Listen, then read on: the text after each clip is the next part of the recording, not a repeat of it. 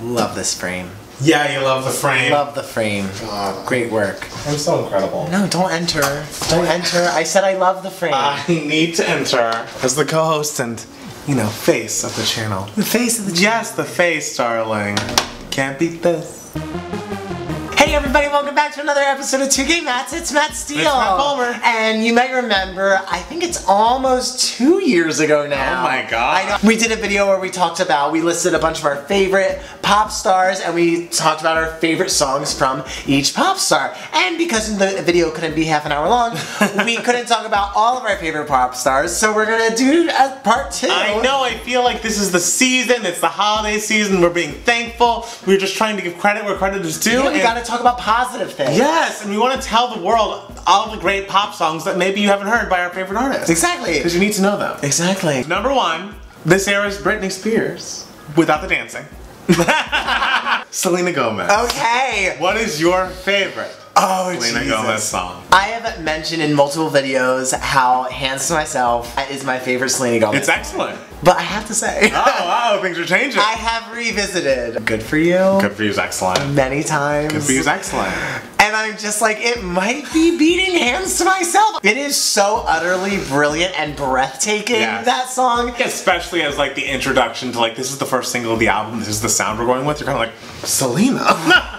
Are we cool now? Are you great now? Like, when did this happen? That second verse, I know. when it just like, the production just like swallows you love whole, it. I it's love just it. like, I have also been a long proponent of Team Hands to Myself, and I also have had a change of heart. The uniqueness and weirdness of Bad Liar. Bad Liar! Oh, That's my favorite song of the year. damn. It is excellent. And the first time you heard it, you were just like, Selena Gomez put out a song, it's really weird, I don't know how I feel about it. That's the thing. The second I listened to it, I was like, this is incredible. And he was like, okay, I need to think about it, I need to marinate it. He marinated I garlic, did. and he's almost cooked. I feel like I felt the same way about Umbrella when I first started. I was like, this is weird. I don't know if I like it. And I think that means I super like it and I'm just not ready to And you're like scared. it. I'm scared. Don't be scared. Love's always right around the riverbed. Yeah, no, bad. You get scared. Just you homo. Number 2. No Doubt frontwoman, Gwen Stefani. What's your favorite Gwen Stefani solo jam? Holla Back Girl's such a class. It is an actual literal classic, defined an era. It's one of the most genius pop songs I will ever live through. And it brought us London Bridge. It brought us so many great songs that got screamed over a beat. And I loved that time. It might be Holla Back. Holla Back Girl's excellent. Like, because like I could say like things that like followed, like Yummy is great. Well, we're gonna talk about Yummy soon. Oh, So Yummy is my favorite because I feel like Gwen Stefani's second solo album is kind of slept on besides the title track. But I don't know why Yummy wasn't released. Yummy is great. Yummy is excellent. I feel like it is the heir apparent to Holla Back Girl. Pharrell's verse is incredible. The beats are just like lighter and more like ding. Exactly, it's more like a bubble computer moment and it's just, I'm feeling Yummy head to toe. Yeah. Number 3, a great artist we have not mentioned in our favorite video before, Kesha. Since talking to you and listening to her full discography after knowing her, I love Dinosaur. Dinosaur is great. Dinosaur is good. great. I think I want to make it my karaoke song, my go-to karaoke song. I feel like I'd do a great job with it. I believe you. I could see you doing a parody video of it if it was, 2009. D-I-N-O-S-A, you are a dinosaur. My favorite Kesha song, I also feel like, I don't know if I've ever performed it at karaoke, but it's one I would love to. It's a song entitled Sleazy. And I love it so much because it's like probably her most rap forward song and it's just so funny and fun and like I have no idea how she pulled this off, but Andre 3000 is on the remix and it's like, how did you get Andre 3000 to be on the Kesha remix? It's all attitude and it's just like, you know what? Let's get sleazy! The next artist that we love, I of course very much love this young lady, Alanis Morissette. I mean, that couch. the couch is just so... You and the couch. Like, you are just giving us your truth, Alanis, and you are not giving two shits. That whole second album is just like a stream of consciousness, and it's just amazing. It's like a 2K Mats video set to music. Right, if you put all the words in this video onto the music, it'd probably be shorter than the couch. My favorite Alanis Morissette song is a song entitled Uninvited. You know I love a funeral march. You know I love a high head voice. You know I love an emotional, heart-wrenching, like searing ballad. And that's Uninvited. Just the I need a moment To deliberate. Yes! There are just so many quiet moments where it's like do, do, do, do, do. It's like, yes! Keep them on the edge of their seats. Yeah. Let that man be frightened of you. What was Scare it? them. Our young queen. Miss JoJo. JoJo! Who's back in our lives yet again. My favorite JoJo song, Okay. actually, Yeah. I think it might be Honest. Oh, Honest is good. I think it might be Honest. Wow. I love Honest. I'm like, that's one I keep like revisiting all the time Right. when it's on like my shuffle. I'm just Yeah. like, I'm gonna listen to all 6 minutes of this. Wow! I went a little further back. On the high road, there's a song entitled Coming For You. Coming For You was very much like an electric guitar, R&B, in the vein of like Sugar Babes About You Now. That's the kind of production I really love. I love a lush production that draws inspiration from different genres and has some electric guitar, but still is an R&B song, and I think Coming For You does a beautiful job of that. There's also a song on her first album called Never Say Goodbye, and I just feel like we all need to listen and realize that this 13-year-old girl is making R&B music as good as people twice to 3 times her age. And it's just like, this could be an SWV song, this could have been a Monica song, and then she performs it with such gusto, and it's like, how do you feel this? And you know I hate children who sing, but JoJo is the exception that proves the rule. She at 13 is as intelligent and as knowledgeable a performer and vocalist as anybody. Alright, we have the little Mariah herself.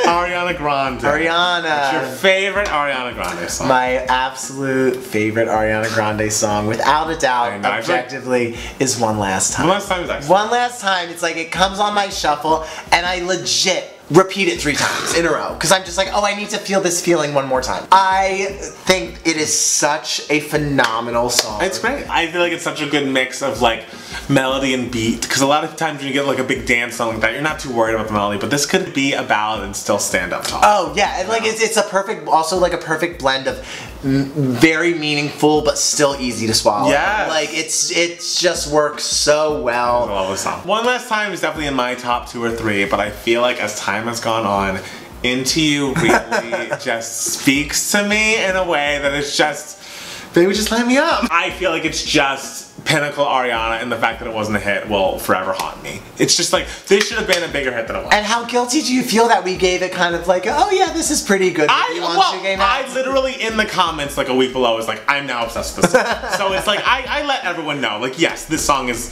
iconic. Lord, she's weird. If you were to ask me, probably like a couple months ago, I still would have been like, go to tennis court, tennis court. I love tennis court, and he always gives me shit about it. Tennis court's great. Ridiculous. Tennis court's great. Yeah. Since Melodrama has come out, it has sat with me for a while. I think Sober is her best song. Sober's great. I think Sober is my favorite song of hers. I think it's so great. interesting, Yeah. it's so cool, it's so weird, but so much fun. I could write a dissertation on Supercut. Like, Supercut is like the Robin dancing on my own of people. Like, it's like this feeling we've all felt. Once you're out of a relationship and all you remember is like the highlights and you're like, oh, this relationship was perfect. All I remember is the Supercut of us. And it's like, of course, in between this, it was garbage. It breathes so much life. Jack Antonoff's production is so modern and driving and beautiful, and just, it paints a picture for you, that song. It's like 1989 on steroids. Like, I really, really love it. Kelly Clarkson. I can't believe we didn't mention Kelly Clarkson in our first video. Yeah, that's weird. It's bizarre, right? It's very weird. What's your favorite? Every time I hear the words, this is beautiful, this is I'm just like, ooh. I know. And specifically the live version. The live version. Right, Yeah, I mean, this is just what I'm so talking about. It was the first time I saw like Kelly Clarkson sort of grow into herself, and like she's no longer the American Idol winner, she is a superstar. It's like, I am feeling things, Yeah. I am performing this for you. That is what Beautiful Disaster is, on top of being a phenomenal song. Yes, my Kelly of choice is a song entitled Sober. Another Sober. Every song titled Sober is excellent. It's great. And oh yeah. You cannot, if you write a song called Sober, if it's not excellent, don't release it. Don't break the streak. I just feel like Kelly's Sober. It gives you such an emotional arc. It is not all about like the big pop chorus. She's coming off of this whole breakaway era. And then she has the finale of the song where it's just like 3 months. So I'm still standing here 3 months and I still remember it 3 months and I still am. And then she jumps that octave and you're just like, ah! The jump of the octave is peak Kelly moment. Oh my god. It's like you feel, it's like she's in the room with you. And she's just like rattling the windows with her voice. Janet Jackson. Queen! What a freaking queen, Janet Jackson. I mean, Matt Palmer's introduction of Janet Jackson into my life, it's just has helped me so much. I mean, it's literally the least I can do. Of all the things you've made me listen to, my favorite song still that you have ever had me listen to is Got Till It's Gone. Got Till It's Gone. Like, I think I was just like, this is a jam. That is a fantastic so cool. choice. But I have several favorite Janet Jackson songs. The first is a song called Love Will Never Do Without You. It is like 6 minutes, and it's just such a fun summer jam. When summer comes around, that's what I want to hear is Love Will Never Do Without You. On the Velvet Rope, which is another great album, I feel like I Get Lonely is just so good. And it's like, Janet Jackson is very much a pop star in a lot of ways, but sometimes she'll delve into R&B, and while, you know, she's not a Whitney, she's more of like a light voice. It's a light voice, but it's pretty. It's a sweet little vocal moment. Yes, and it's pretty, but she puts it to great use on I Get Lonely. I feel like it is longing, it is sexy, it is like a timeless song with timeless production, and it just holds up very nicely. Ah, I just love her so much. Queen, icon, legend, vocal bible, Whitney Houston. So my favorite Whitney Houston song is actually probably like, what I feel like is an extremely subdued vocal performance, which is interesting because she's Whitney Houston. Yes, a vocalist. Like, My Love Is Your Love. Oh, that's a great song. Is just to me one of the most beautiful like songs ever produced. If it could be my wedding song.